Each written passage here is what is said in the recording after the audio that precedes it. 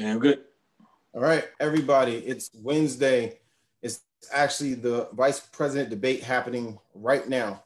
So if you're with us, we appreciate it. If you're not with us, we get it. We want you to be plugged in to what is happening politically. But for those of you all who are here, we're going to talk to you all today about what actually happens to the stock market during political times or in years of election years. So, Leon, if you can give them an overview. Yeah, so we got a lot of questions the last couple months. People asking, like what happens during election years with the stock market? And Brent and I always say, we always kind of preface that conversation with just look out for volatility. And volatility is typically defined by the market going down. Anytime we say volatility, volatility typically means up and down. But generally, when we say volatility, we're talking about using it when the market is dropping some. So yeah, during years of elections, the market typically goes down to sideways. And so we've gotten a lot of questions, people saying, what happened? And remember, like anything, nothing's absolute, right? So some years the market will be up during election year, some years the market will be down during election year. And nothing that kind of affects it is whether the incumbent wins or we have a new president. So we're going to present some data today that kind of breaks all that down. And shows interesting. Oh, also, another thing that's probably going to cause some strife is we're going to show how the market performs under either a Democratic governing president or a Republican president. And there's actually there's a pretty wide gap in the returns you get underneath either one of those presidents. So we'll be presenting that information today. Yeah, and this is important again because so many people think it doesn't matter, or you know what, I wasn't going to go into the market anyway. Hopefully, all the information we show you just leads you back to the fact that you should be invested regardless. Be it volatility or be it just, I'm just now getting understanding of the market and I don't want to invest. And actually, someone has said this to me personally. I don't know the market and I definitely don't want to get in during an election year. So we're gonna kind of just unwrap all of that now. And for everybody who's listening, this is a great time to share it with a friend. If you know somebody who you think can benefit from this information, if you're part of an investment club or, any other group that loves content like this, I'm getting some text coming in right now, but this is a great time to do the share. And for everybody listening to our podcast, thank you for listening. The IEA podcast has become much more popular. As you know, we are now on Amazon. So we're going to put out a list later on this week, just letting everyone know where they can find us. And it's going to be awesome to get you all to download and increase the engagement of that podcast because it helps us grow. And it also does what Leon and I set out to do, is bring this content to like our homes, bring this content to our dinner tables so we can start talking about it. And it's not new information. It's just kind of how we talk. That's when we really won. All right. You want to jump in?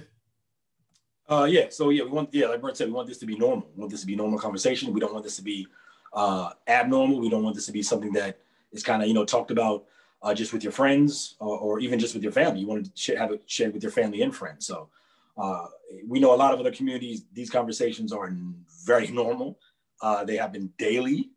And, we're trying to get it to where our community, people of color, African Americans, Black Americans, make this normal conversation. So, okay. So here's the first bit of information. This is really interesting, right? So what we have up here is a slide showing how the market reacts to when an incumbent president wins or when a new president wins, and then just for all presidents when an election year happens. So we'll go through each one. So on the left-hand side of the graph, you see that when a new president is elected, so what this is covering is that years. This is from 1928 through 2019. So these are the averages for whatever huge amount of time that is, from 1928 2019. So on average, when a new president wins, when a new president is elected in an election year, the market does about 9.3%. It's up at about 9.3% in that year. So we're gonna just ignore the yellow bars. That's for bonds, and we're not really concerned with that. So again, new president is elected in an election year, the market does about 9.3%. Now, when an incumbent, the president who's already in office, wins, when they win re-election, the market does about 13.4%. And if you think about it, that makes sense because when a new president comes in, there's a lot of uncertainty. You know, his or her policies. I mean, we see with Trump, it can go way outside of just policies. It can be a whole lot of other things that are unknown when a new president comes in. So when a new president comes in, the market performs less than when an incumbent wins because again, it's that uncertainty. That person is an unknown. Whereas an incumbent, when they win, it's a known commodity. Their policies are pretty much known. You know, and if they're going to make changes in the next term, that's probably already been explained to the electorate as is. So, and also, you know, in this, some of you all may have recently read the headlines that caused just Black people to be upset, to say the least. Bob Johnson, and you know, when he made his statement that I'd rather deal with the devil known than one unknown, it goes back to the point Leon's making. From a business owner standpoint, he's so fearful of what will happen to policies for corporations that he's willing to deal with what we have right now, which if anybody's willing to deal with it, that's pretty impressive. Or, you know, it's like, it says a lot. Now, I shouldn't say impressive, but it says a lot that they'd be willing to deal with it. But you think about these corporations, they're responsible for so many people's livelihoods. Right now we're talking about unemployment in the US, there's over 40 million people. So whoever comes in, they have a huge mountain to hike, and the caverns are deep and long and wide, and how they're going to get across them, you know, it's going to be interesting. And let's just put this out there. Trump is he's what they call a black swan event, right? So in finance and in the market, a black swan event is something like with COVID, like something that's just unforeseen. It could have never been planned for. And, you know, during the COVID drop, the market dropped 35% in a month, right? Nobody saw that coming. Trump was also a complete anomaly. Nobody saw him coming. Nobody saw him winning. Nobody saw the way his presidency has been run coming. So he's a complete anomaly. So what we're showing you here is that, again, on average, a new president, the market performs about 9.3%. If the incumbent wins, the current president wins, it's about 13.4%. This is on average. Again, Trump probably doesn't fit these numbers because, again, when you're dealing with somebody that's a complete unknown and a complete anomaly, he's outside the norm, right? So we don't know what the market's going to do this year if he wins or loses. So I just want to put that out there that he's kind of an anomaly and like a black swan event for the market. Now in the middle, just go back one more.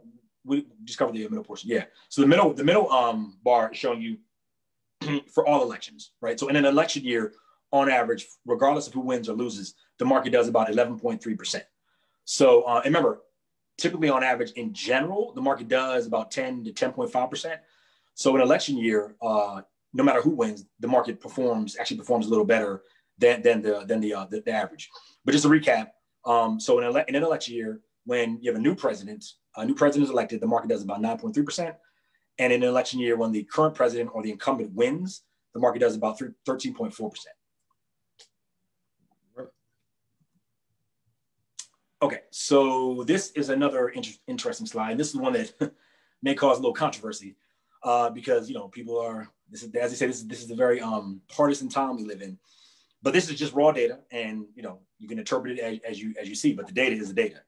So this is showing from, I'm just gonna look away from my screen because it's a little small on the thing, but the data, this is from 1929 through 2016, right? So we're talking about back to Herbert Hoover through Barack Obama. And what this shows is that on average, the returns under a Democratic president over a 4-year period is 57.44%. That's how much the market returned for Democrats, for a Democratic president. For Republicans, it's way less, down at 16.61%. That's over a 4-year period. That's a complete 4-year period for a president. Now, on the right, Leon, for anybody who's thinking like, where did you guys get these numbers from? They're coming from Bloomberg, and you know, I know this is one where you want to know the source, but also if you pull the YouTube links or the YouTube footage of Warren Buffett talking about the presidential effects on the stock market, he actually echoes this in his conversations. I want to say it's at Georgetown University, and it might have been 2000, might have been like 2000, I don't know, don't hold me to this, but 2010. But essentially, he echoes the same sentiment that the market tends to do better with Democratic leadership when in the presidential seat. Did he say why? He said it was kind of similar to what you're saying. We still don't know why, but he gave something around it. But even when he was saying it, I was kind of like, I don't get it. And so it was equivalent to around 87 when the market crash hit. It was one of the few crashes that they never were able to pinpoint why it happened. So It was along those anomalies in the market, and that was part of the conversations. Right, and so with this, just going back to the chart real quick. So on the right hand side, it shows the per year average, right? So the one we just quoted, where Democratic president has over this amount of time from 1929 through 2016, Democratic presidents, the market returns about 57.44%, Republicans about 16.61%. That's total return over each 4-year period. Now on the right hand side of this chart, it's showing that the per year average. So not over the 4 years, but just the per year. So for Democrats, per year on average, what we always say the market does, on the Democrats, it returns about 10.8%. Then the Republicans, it returns about 1.71%. So what this shows, again, is that, on average, again, Democratic presidents, the market generally does better. Now, I want to make this point. This is a correlation. It's not causation, right? So we're not saying that when you have a Democratic president in, that causes the market to go up more than under Republicans. That's not what we're saying at all. That's not what the data shows. All the data shows is that for whatever reason, and like Brent just said, we don't know the reason. Warren Buffett doesn't know the reason, but for whatever reason, there's a correlation between when Democrats are in office and when the market does better than when Republicans are in office and the market does worse. So again, it's a correlation. It's not causation. You can't say just because the Democrats in office, the market's going to do well. That's not true. That's not what the data shows. And so then slide 3. So this is really what matters, right? I mean, ultimately, only thing we care about, I know, like Brent always saying here at IA, this is our main point, is long term. Yep. 3, 5, real quick. 10.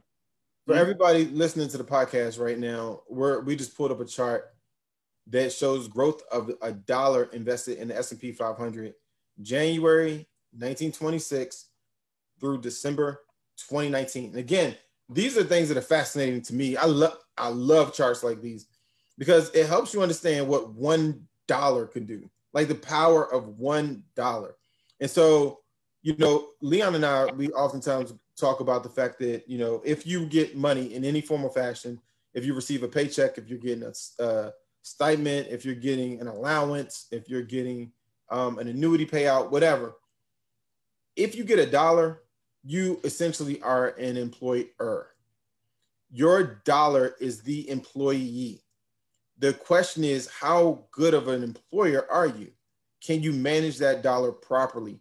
And so when we look at this chart of the growth of $1 in the S&P 500 from January 1926 to December 2019, this is going to make for some interesting conversation. And we are bringing the stock picks to you at the end. Both Leon and I will have our stock picks, but there are also going to be some nuggets in this chart that we'll talk about. Yeah, so the real main point of this chart, as Brent said, it shows $1 from 1926 through 2019. But dealing with the elections, what we're showing is that it also highlights each presidential term.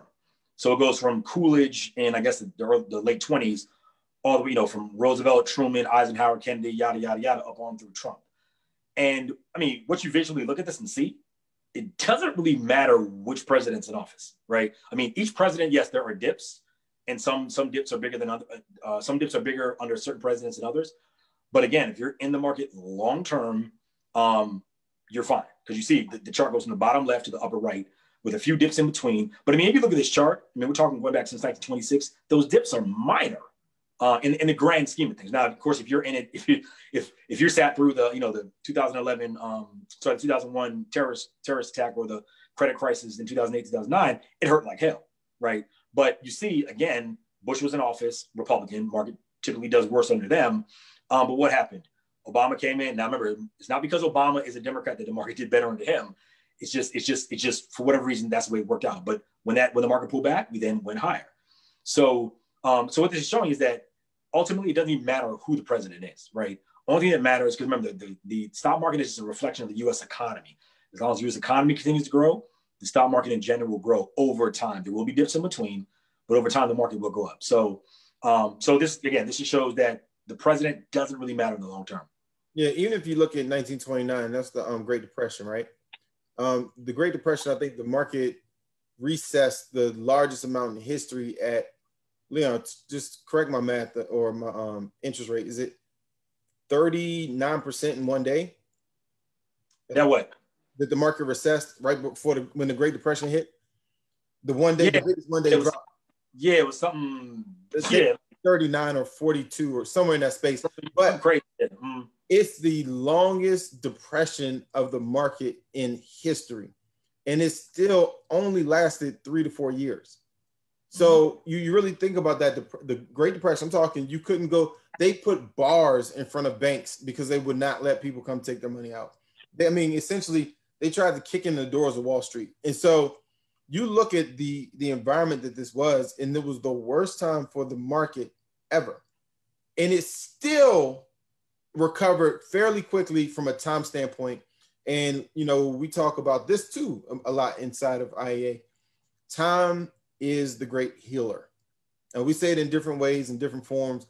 But if you have time to weather the storms in the market, in most cases, unless you pick, sometimes we pick bad stocks, the market recovers in some form or fashion. Which means your investment probably will recover depending on how you mentally deal with it. All these charts, these things are including for the oil embargo, the World War I, World War II, Great Depression, Kuwait. It's everything that you can think of is in this chart. But what do we always want to see when we look at a stock chart? We want to look for left bottom, right top. And that's still what you're getting with the chart. So for all of you all who are out there thinking, oh, the market's rigged, I'm better off in the bank. Hopefully you saw our live last Wednesday, if you're saying that. But if you haven't, look at the chart. Look at the chart. And I want to say, they said if you took roughly, and it's inside of IEA, so these numbers are going to be off. But if you took roughly $6,300 and invested it for your child at birth, by the time, and just track the S&P 500, it is thought that by the time that child reach age 65, they will be a millionaire from that investment. Now, you look at charts like this and you kind of get it. You're talking about $1 over the course of since 1926 to 2019, $1 being worth $10,000. $1. So just think about that. Yeah. To your point, Brent, like looking at around Hoover, I guess it's around the Great Depression, I think it's showing. Mm-hmm. That's the only time that this chart is showing that the market actually went negative. So if you think about all the stuff that we've lived through, depending on how old you are, but saying Brent and I, we were born in the late 70s, 76. So we were born right around the time, I think there were oil issues. There were interest rates issues in the 80s, of course, the 87 crash, 2011 terrorist attacks, mm-hmm. Great Depression, Great Recession in 08, 09.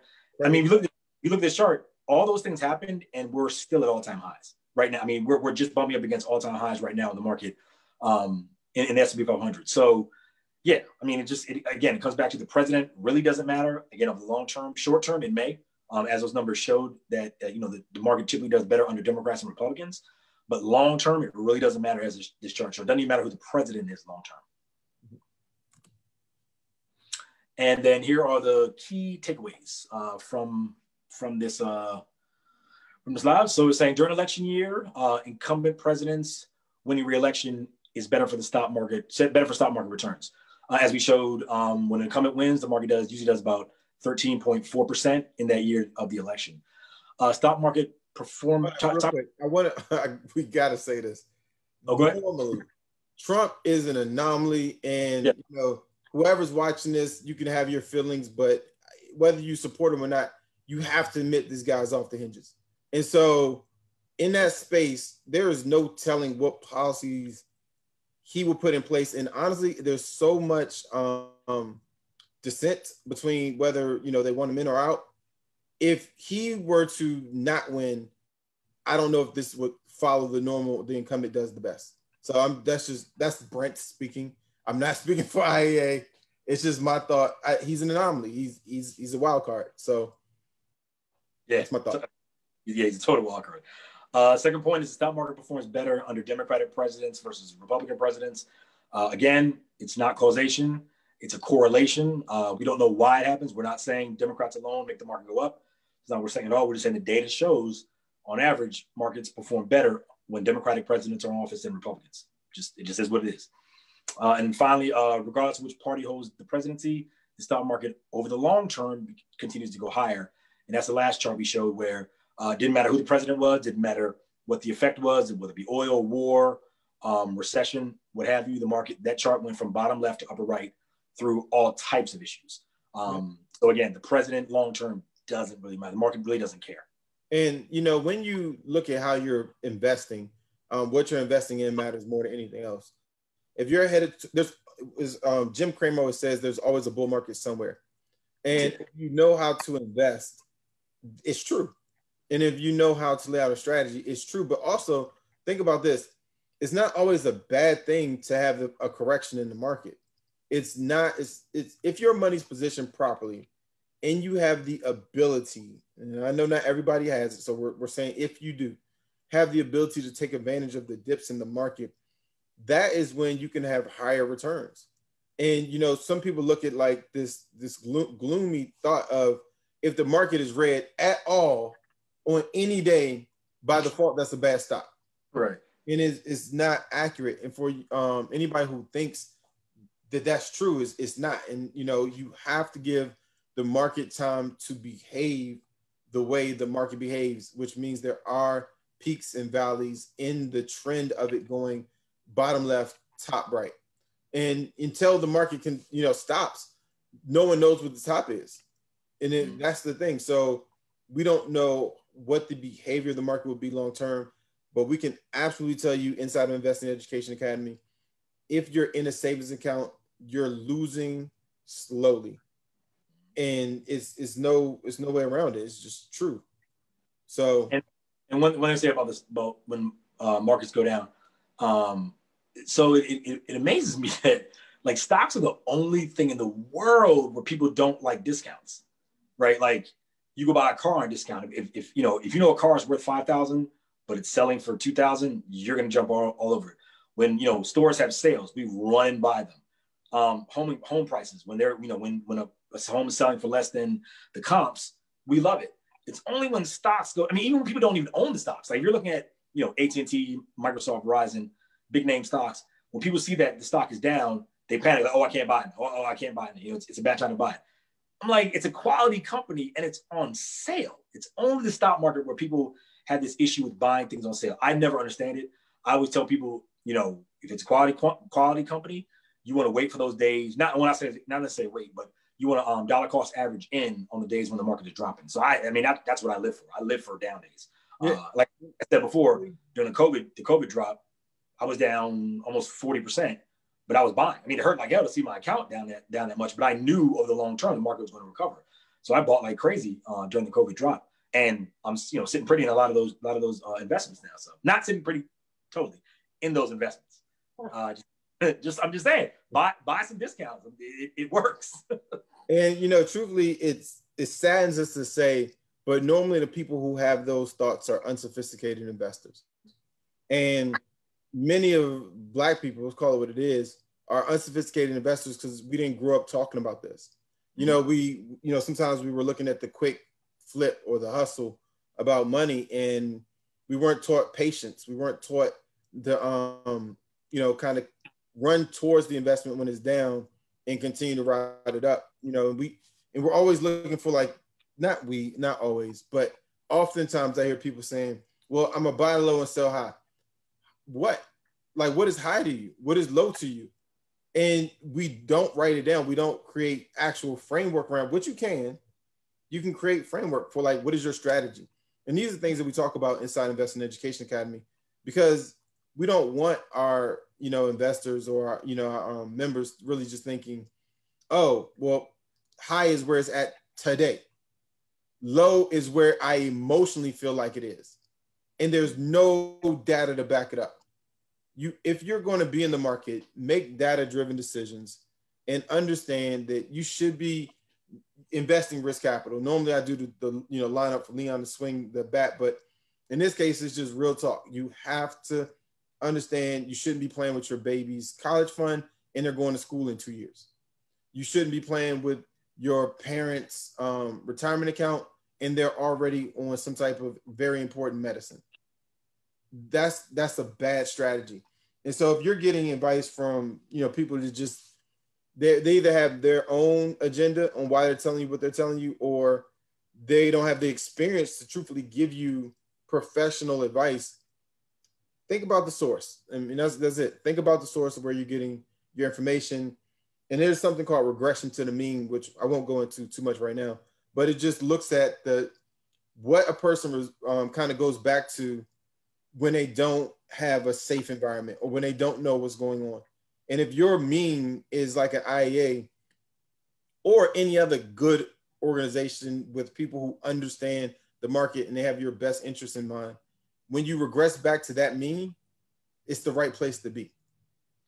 When you're in the market and you're regressing back to the mean, it's like the friends you grew up with who none of them have ever traded stock besides casually. That's the wrong mean to regress back to. So not to go too far into that, but it's important to say. And we're in an election year. It's going to get rough. And, going up to November, we are in an election year with a wild card. I mean, regardless of what anybody says, support or don't support Trump, no one knows what he'll say tomorrow. Like, he'll tweet that he's not doing stimulus and then tweet two hours later that he is. And these things have a very profound effect on the market. And so if you aren't able to stomach this, or if it's causing you a certain amount of duress, I would ask you to ask yourself, what type of money do you have invested in the market? Please be responsible as you invest. We're about to give you our stock picks. And even with our stock picks, we say never follow a guru blindly. When we suggest these stocks, it's purely, we're saying these are stocks that you should give strong consideration to. We're not we're not gurus. We're not gurus. Yeah, we're not. So I really don't think anybody really is. I mean, nobody. Yeah, right. If you listen to Warren Buffett even talk, he talks a lot about his circle of comfort. And he was like, he basically buys and sells within his circle of competency. And so he was like, he buys and sells things that are based in his circle of competency. He knows about these markets. He knows about value-based investing. He knows about dividend-paying stocks. And that's what he does. And he does it very well. But, some of us, we just read the paper and we make a move. And it's just the wrong thing to do, especially in the environment we're in right now. So with that being said, remember that we have a storm to weather. It's going to be the 2020 election.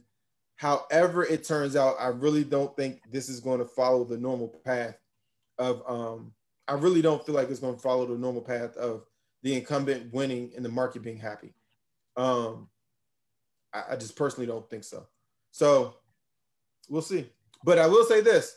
I do believe that the market doesn't care in the long run, one way or the other. The market will care and the people in the market will care in the short run, because the reality is the deeper we get into the stock market, the less it's actually based off of numbers. It's really sad, but it's true. Looking at the evolution of the stock market, as more Robinhood investors and other new investors rush to the market, it kind of dilutes the old premises of certain rationales about the market behavior, because it's these new segments of people in the market, and the market's never had the data to understand the long-term data to understand these new investors. So it becomes really emotional. So and media control for the most part, but that's a whole nother thing. Leah, I'm gonna go first. All right. So I have picked today. Take two. Let me share my screen.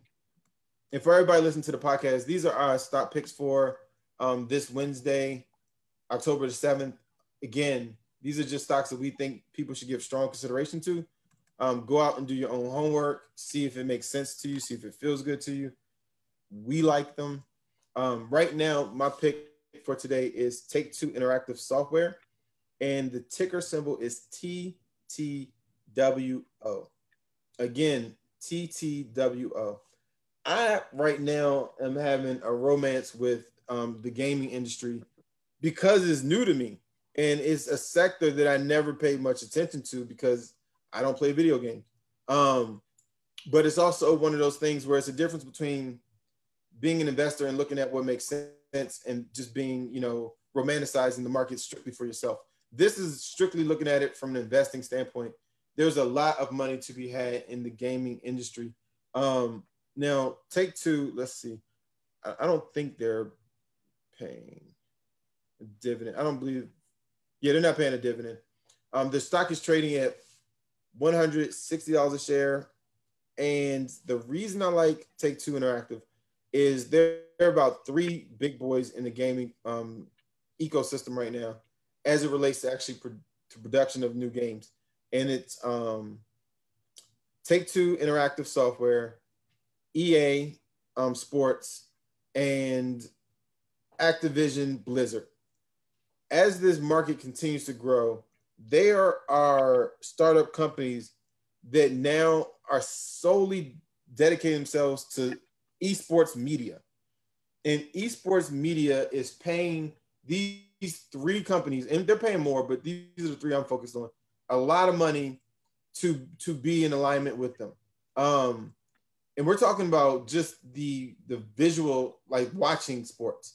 They're treating it as if it were a Super Bowl, and you think about this, gaming, if it really picks up traction where some of these teams from, let's say, Madden or NBA, I don't even know the name of it, but an NBA game, if a team gets enough attention and people really start to back these teams, and I mean the teams that are playing the game, not the teams that are the game, the people who are playing the game, if they start getting real backing, you have a system of entertainment that means you don't have to pay any players. No one's getting sick. You can play from anywhere. You can watch from anywhere.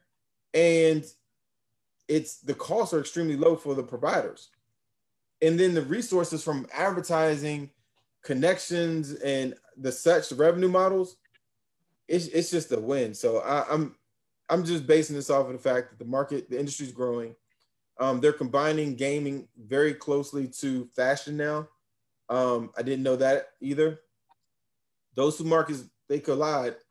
I think this $160 stock is going to definitely go up. So again, it's Take-Two Interactive Software. The ticker symbol is TTWO, and it's trading right now at $160.96 a share. It was down 0.76% today.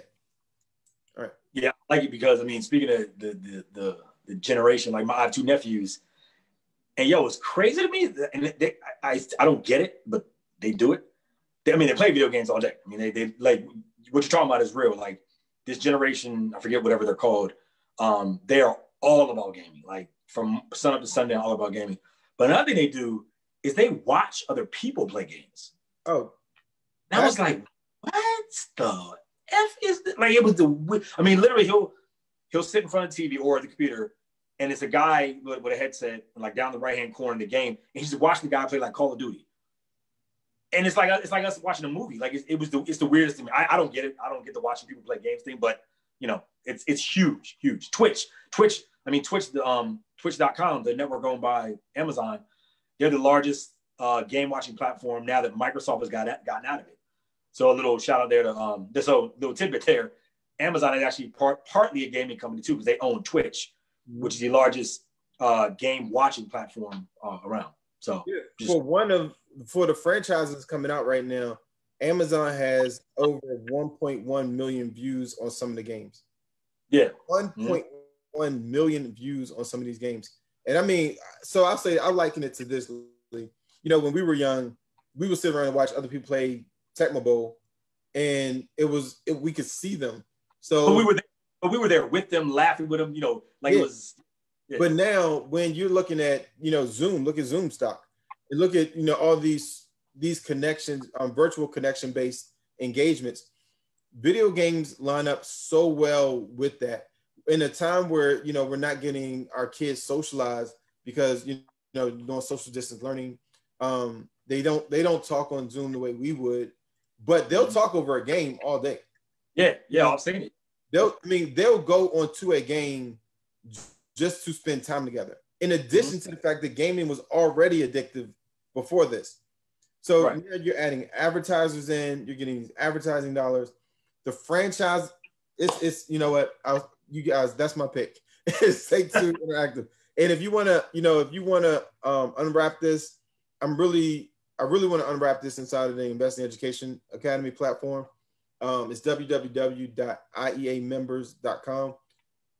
I think there's a lot of potential in this marketplace. So, agreed. All right, so my pick is a little less sexy, a little less entertaining, but my pick is Starbucks. Ticker SBUX. Today it closed at 88.45 and was up 1.65%. Reason I chose Starbucks is two reasons. One, everybody knows Starbucks, and just about everybody goes to Starbucks. They're almost like Walmart. They're almost like Target. These are Home Depot. This is a staple company that even during COVID wasn't really hit that hard. And I'll read some numbers here. So over the last 3 years, its average revenue growth is 7%. Its average profit growth over the last 3 years is 26%. So growth companies are typically defined as companies that grow their earnings or profits 20% or more per year. So Starbucks is growing their profits over the last 3 years 26%. So Starbucks is actually considered a growth company by most people on Wall Street that categorize growth companies that grow their earnings more than 20%. So big company like Starbucks is growing its profits at 26% on average over the last 3 years. And it's also paying a 2.04% dividend yield. So it's paying way more than any savings account, checking account, CD. And it's right in line with, like, my threshold is 2%. I want to yield at 2% or more. So it's right at that number, right at that level. I'd like to be higher, but again, it's Starbucks. So you can't go wrong with the growth there. Last quarter, it beat Wall Street's earnings estimates by 22%. So it crushed its earnings estimates that Wall Street had set out. The stock is up 66% over the last 3 years. And right now it's back to right where it was before the COVID drop. So it's recovered basically all the gains it lost during the meltdown in February and March. So that's my pick. Starbucks, ticker symbol SBUX. You said 66% over the last 3 years? Yeah, yep. It's grown 66% over the last 3 years. Mm-hmm. Wow, that's 22% per year. Yeah. Mm-hmm. Saying that's double the market. That's double the market average per year over the last 3 years. Yep. You think about, so anybody watching, you think about your savings account or even a bond. If you're in a bond right now and you could have been in Starbucks. And actually, I have clients that bought Starbucks just because they drink there a lot. They got coffee all the time. And to get 22% per year, that's like the life of being in a savings account. And good luck with a bond, but that's interesting. Unless it's a bond from pre-2010. But anyway, everybody, those are our picks today. Starbucks, ticker symbol SBUX, and Take-Two Interactive. Ticker symbol is, what was it? TTWO. Yeah, TTWO, yeah. All right. We look forward to talking to you all next Thursday. Keep watching the vice presidential debate. We look forward to some of the conversations that's going to happen inside of the IEA platform, I'm sure, tomorrow. And everybody who's interested in just kind of seeing what Investing Education Academy is about before joining officially joining the membership platform, you can search us on Facebook. It's Investing Education Academy on Facebook. You can find the group. It's no cost to join. We welcome you to our Facebook community. There's a lot of great conversation happening there as well. So again, if you're looking to join, you can find us on Facebook. Just search Investing Education Academy. We should pop up. IEA will be in parentheses. And if you're interested in just becoming a member, like, you know what, I heard enough. I really need to take my money seriously and get into a community that is full of stock enthusiasts and really investing as a whole. You can find us at www.ieamembers.com. Have a great day, and we will talk to you all next Wednesday, 9 o'clock.